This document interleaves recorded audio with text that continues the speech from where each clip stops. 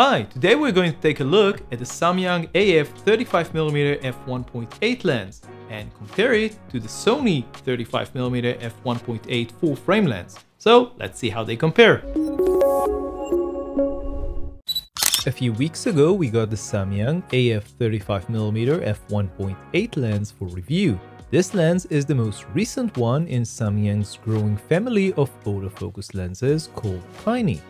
This will be our third lens from this family that we have tested here, starting from the AF 45mm f1.8 FE lens in 2019 and then the AF 75mm f1.8 lens earlier in 2020. Both performed quite well in our testing. As we typically do, we shall start with the design and build before we move over to performance and give you our final verdict.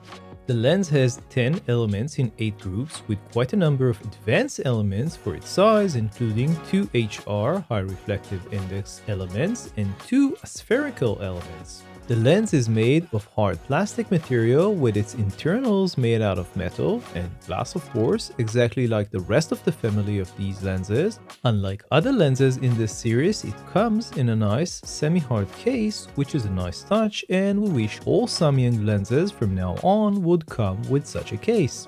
As with all of the lenses in this line, the 35mm f1.8 is lightweight and compact, measuring about 7 cm or 2.5 inches tall and weighing in at just under 245 grams, including the hood and caps, which is super lightweight.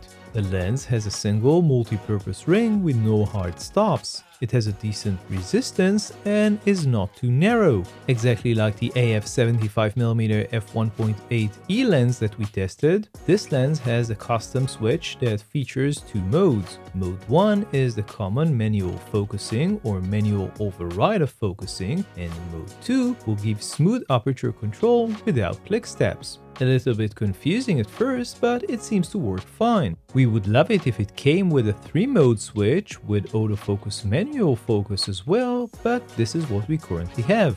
Unlike the 75mm f1.8 lens, the new 35mm f1.8 does have a weather sealing, which is a welcome addition.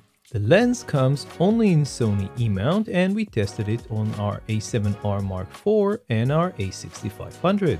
The lens comes with a nice and fairly deep plastic hood. It has 9 aperture blades with a fairly small front element compared to its size. Finally, the lens has a 58mm filter thread.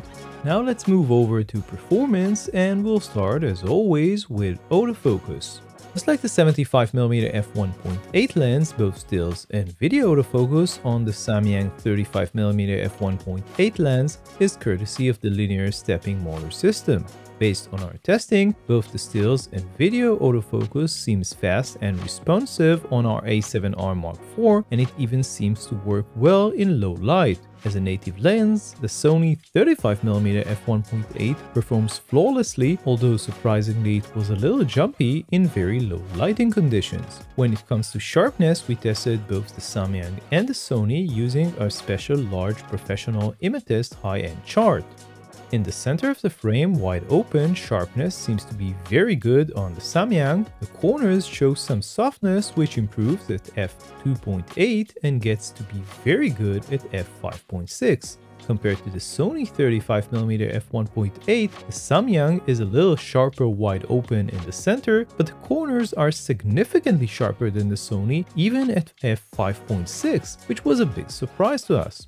Just for fun, we also tested our old Sony 35mm f1.8 APS-C lens on our Sony A6500. The difference in resolution and general image quality compared to the full-frame lenses on the high megapixel A7R Mark IV is just huge. The official close-up distance of the Samyang is 29 cm from the sensor plane, which is about what we got in our testing. The Sony was able to focus significantly closer from around 23 cm or so. As for the image quality close up, wide open, interestingly, the Sony looks quite a bit better, and even when closed down to f2.8, the Sony has an edge, but the Samyang does improve considerably. Maybe the one aspect where the Sony lens is significantly better than the Samyang and actually significantly better than almost all other still lenses that we have tested is focus breathing. We're not sure what Sony did with this lens, but it practically has zero breathing, which is remarkable for such an inexpensive lens. The Samyang does pretty good compared to other lenses in this test, but the Sony is really in a class of its own in this case. Wide open, the Sony also performs better when it comes to chromatic aberrations with no CA visible. The Samyang does display some CA wide open, which disappears when closing down to f2.8.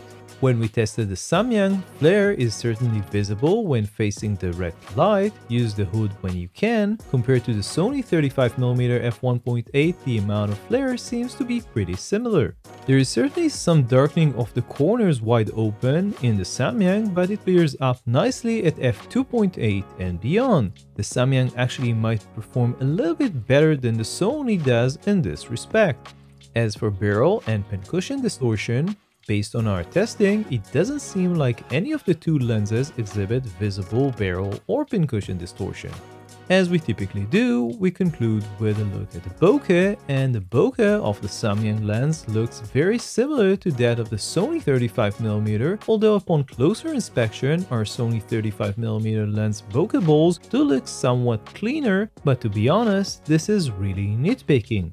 So let's conclude. The Samyang AF 35mm f1.8 is another great offer from the company's tiny line of autofocus lenses. Like the two other lenses from this line that we have tested, it is small and light, has good autofocus, especially in stills mode, and very good sharpness in the center wide open, and if you close down to f2.8, this will extend to the corners as well. Compared to the highly acclaimed Sony 35mm f1.8, the Samyang does offer smaller, lighter body, and based on our testing, which was rather surprising, better image quality across the frame and particularly in the corners even when closed down significantly.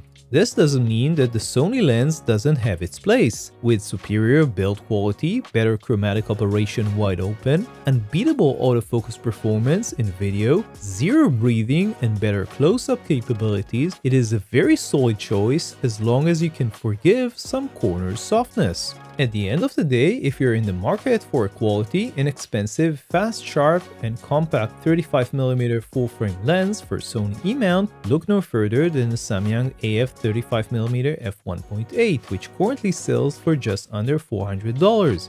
If you're looking for a better build quality with more emphasis on video, you might want to choose the Sony 35mm f1.8 for just under $700.